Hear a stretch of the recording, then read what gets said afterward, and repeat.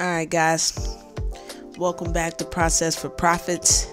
This video is going to be a little bit different than some of the other videos that I've recorded because, as you see, it's no live footage. This job went down in 3 days. We had this completed in a matter of 3 days, and we had a 16-person crew. At the time, I was still working with my all-star crew lead from Cuba. Shout out to Naaman and her mans. They really brought the crew in, and they really got the job done for me. 3 days we had this job completed.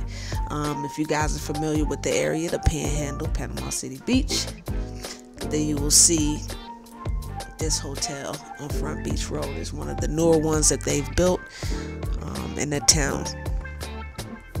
So just take a look. These are some of the before pictures, some of the anomalies and things like that of getting it done. You see, shout out to my homie coming through, helping out, do some leads. Now we're in the after pictures footage. Again, I got this job off driving for cash, driving for contracts, driving for dollars, whatever we're gonna call it here. I got this job done in 3 days, 16-man crew, and my payout on this job was $16,000 to my crew. So that means there was a big profit in this job. What you're looking at, essentially, I'll be honest and tell you, is a $52,000 check was handed to me at the end of 3 days. Oh, and I got dinner. Can't beat that deal. I think we ate right across the street from where they were building this at. So I just essentially show this to you guys so you can dream. You know,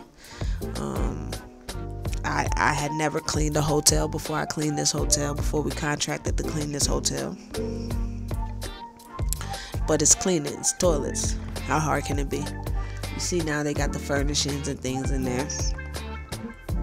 So this was contracted right at the end, and you know, they were building another one down the street on Front Beach, and I didn't get that one.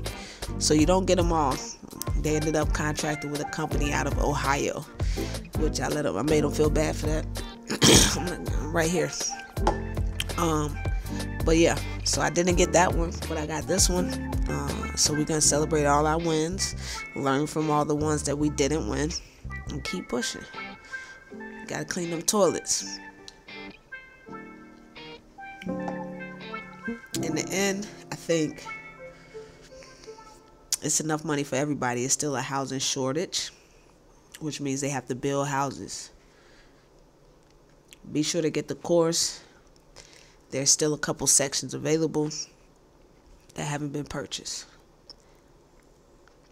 All right, guys. Peace.